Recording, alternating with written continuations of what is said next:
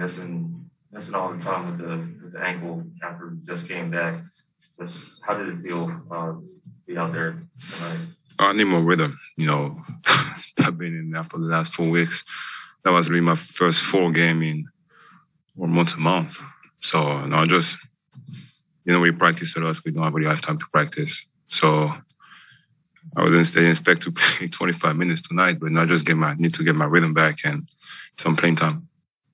With the way that game ended, obviously Ty just wanted to stop, and you stopped. She made a great shot. Mm-hmm. You had obviously the best look at it. Like, what did you see? No, he made a great shot. When we switched, I anticipated the drive. He had a big step back. He got me on the step back.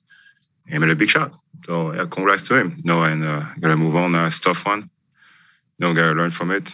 Obviously, I won't say the cliche, but we didn't lose on that. Of course, we lose on the last shot, but we made so many mistakes. We couldn't do some stuff to don't put ourselves in that situation. But we have to make a stop at the end. We didn't make it. I didn't make it.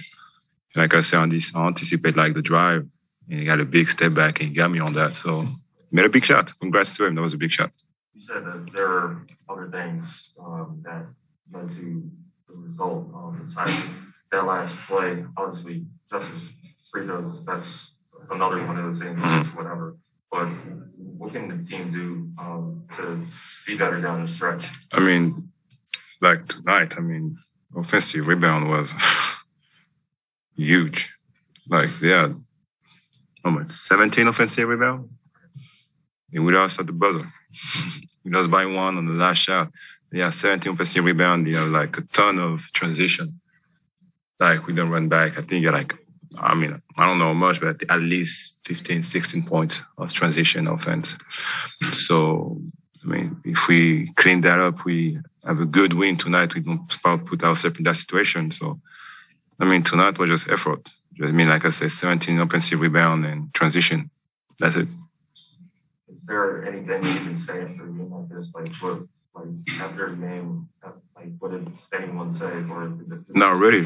No, not really. That's a tough loss. We fought with battle, so now we have to fly back home, have a good day tomorrow, and get ready for San Antonio. That's what we got to do now. Thanks, Nico. Got it.